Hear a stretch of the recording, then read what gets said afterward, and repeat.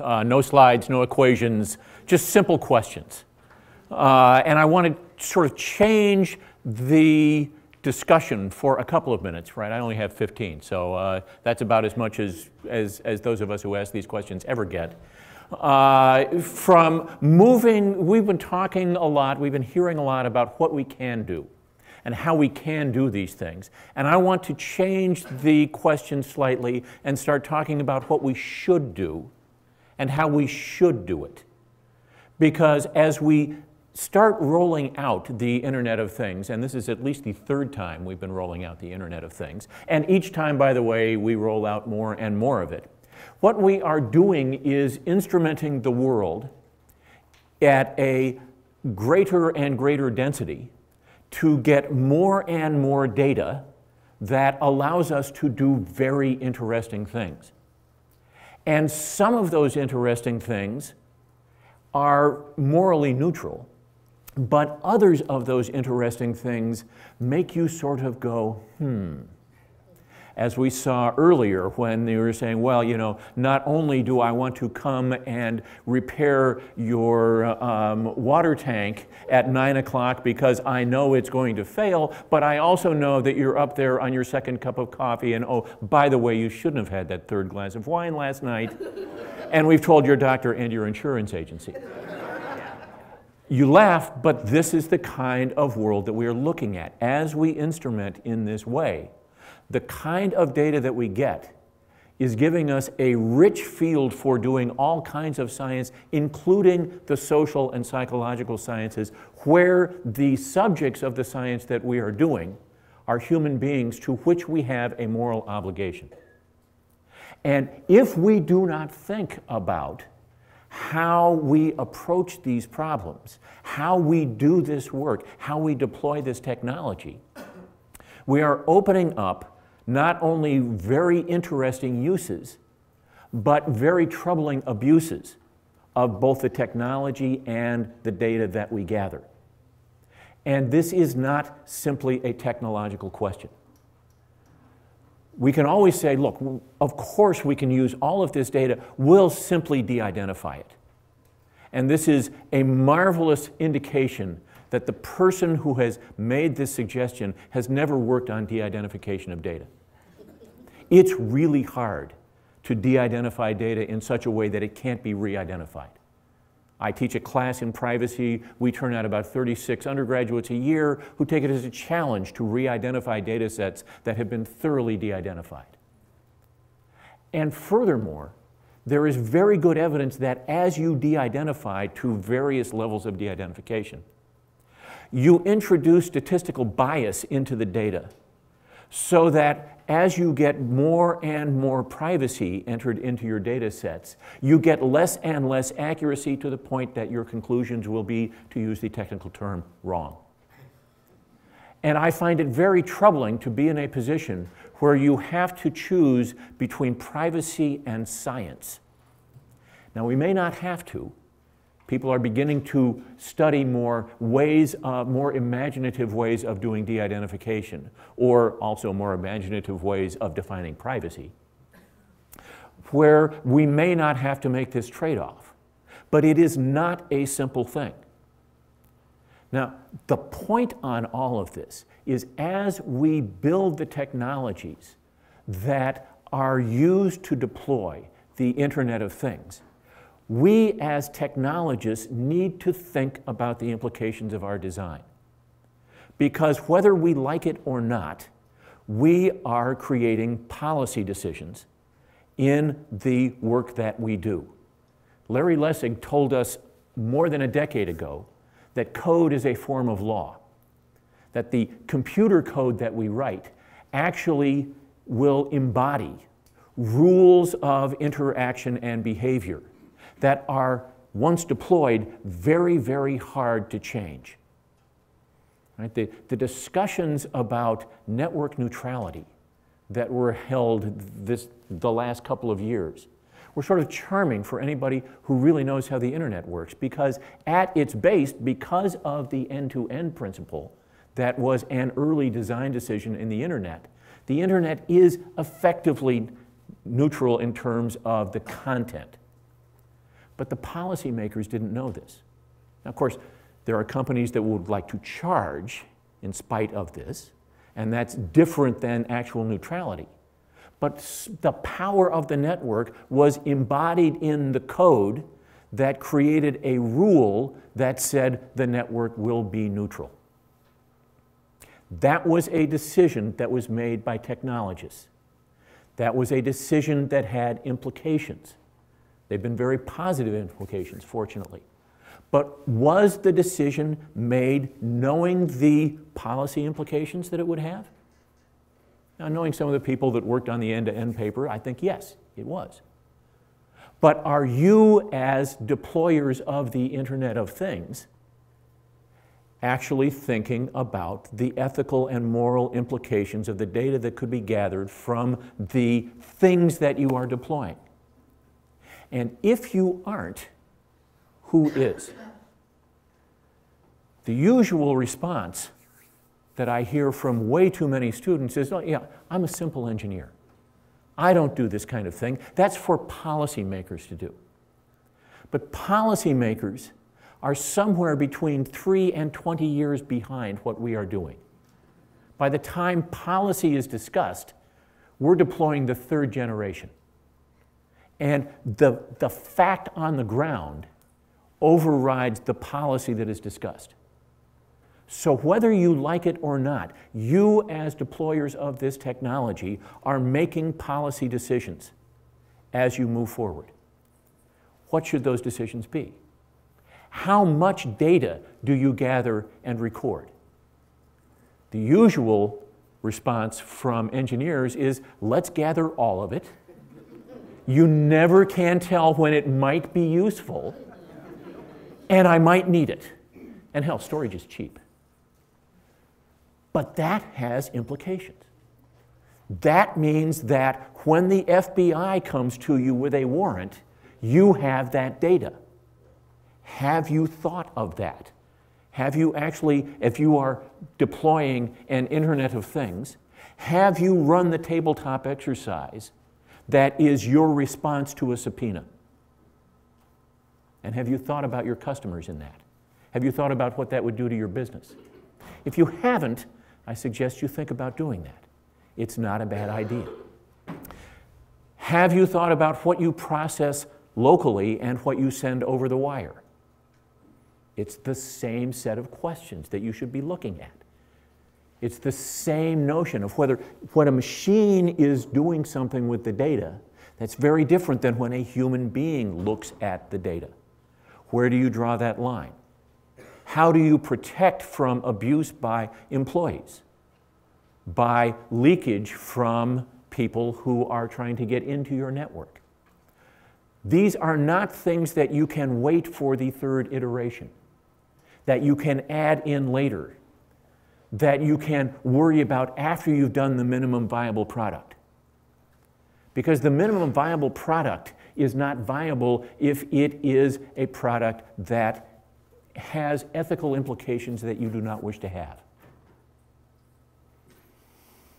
Michael Sandel, in his justice class, spends an entire day, sometimes multiple days, talking about the trolley problem. You all know about the trolley problem? Trolley problem, you know, the trolley's barreling down the track, you've got the lever, there's, you know, a woman with a baby carriage on one track, there are 3 convicts who did terrible crimes on the other track, you have to pick one, what do you do? And then you start changing this, the example as to see what the ethics of what you are doing is going to be, what your intuitions are. This was actually first proposed by Philip Foot. Other philosophers have worked on this for years and years. It's a very entertaining sort of thing. And you wonder, what the hell is he talking about this for? The reason I'm talking about this is somewhere in Silicon Valley, maybe right now, there is a programmer working on autonomous vehicles who is making that decision algorithmically, whether the programmer knows it or not. The trolley problem that we can't actually decide on in our philosophical discussions is being decided on in a product that will ship. And that's an ethical decision that somebody is making. Now, you're not building autonomous vehicles, you're just doing Internet of Things. So you have a much simpler set of problems. Except it all connects together. Because after all, if I was that engineer, I would be putting this off by saying, well, once I've got the Internet of Things, I can actually go out, find the medical records, see what the expected life expectancy is, check their bank accounts if I'm a Republican, you know, this sort of thing. To make a weighted decision in this way. But we don't have that luxury. What I'm trying to point out to you is the simple fact that as you design these things, you are making policy decisions. You need to engage with people who think about this if you don't. You need to be able to justify the decisions you make, if not to others, at least to yourself.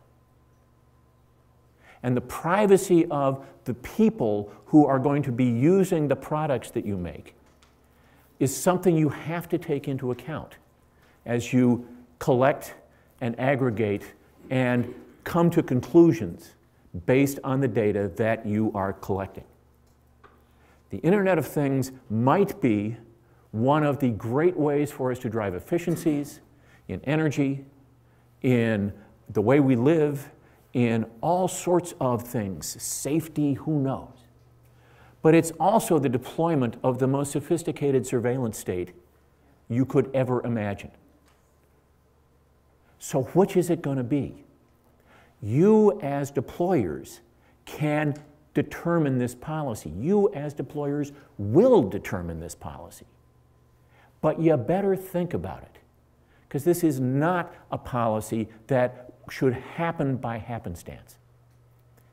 It should happen by thought and by reflection. And you should be able to say why it is the way it is. And with those simple questions and no equations, I will ask if there are any questions from the audience. You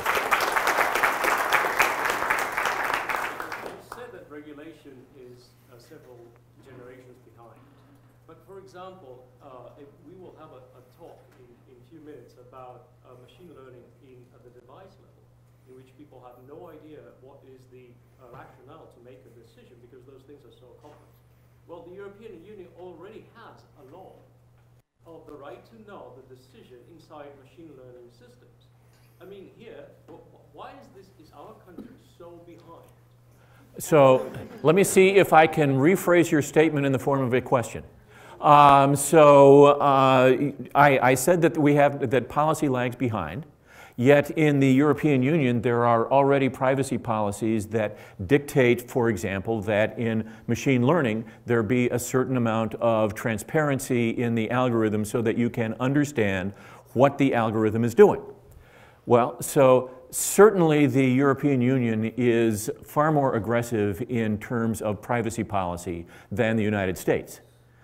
Which, by the way, has economic implications. I would claim that Facebook could have never happened in the European Union because of all of the various privacy commissioners that would have to sign on who would not. Well, that may not be a bad thing, but he's donating, so we don't ask. There are other cases as well.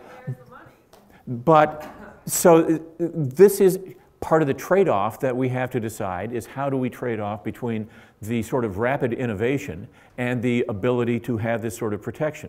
The European Union can be, in some ways, a good example because it does really worry about privacy. There are other rather absurdist things that they do. The right to be forgotten, well, you know, we should, if I had the right to be forgotten, I wouldn't be the local ethicist. But it's a hard question on this. Part of the problem is that the policymakers do not understand the technology. They have experts on machine learning at the policy level. So why, if there's do we here? Have you watched the current discussion about IANA? And by the way, they don't always there either. So I think one of the reasons Europe looks so much more advanced is because they're further away. Because they've made plenty of interesting, yes, interesting, I'll put it that way. interesting decisions in this area. There is this interplay. It's beginning to happen. I am urging you to make it happen more often. David. So maybe to follow up on this, I mean, I think this is a good example of where policy goes wrong, because the idea that you can expect an AI to explain a decision, we all know these are multifaceted, modular, algorithmic systems using data, making lots of inference. You can't expect to be able to explain that, and I'm worried if I was living in Europe that they've really constrained the innovation that will be possible because of that law. So my question is... Okay, oh, whew. Good, the question. Are there examples of technological things that we can do where we are willing to somehow put the technology in some kind of box that will enable policy, that would enable more transparency, but somehow doesn't hamper it too much? I guess you cited the end-to-end principle. Are there other examples where there isn't the tension between the ability to innovate and the need for policymakers to protect the citizens of their countries? Well, so the question, I believe, since I was asked to repeat the question, is are there examples of places where policymakers and technologists have actually been able to work together in a way that does not constrain the innovation, but allows this kind of discussion? I think we're seeing some of this in the self-driving cars, where there is a lot of experimentation going on, a lot of questioning going on. People are very much involved in the two. There's a lot of explaining of what can happen and what cannot happen. We will see how well that works out. We certainly saw a lot of this in the development of nuclear technologies, but that was generally different because the innovation, thank goodness, was not quite as fast. And it was more controlled and a much smaller set of people who were doing it. I do not think this is an easy problem, how you get this stuff together. What I do hope is that at least the people in this room will not take the attitude, oh, I'm just an engineer, I don't have to think about these things. Because it is incumbent on us to think about these things. This is one of the advantages, by the way, of a liberal arts education as opposed to the VOTEC down the river, is that we train people in these kinds of things. Sorry, was that on tape? One last, yes.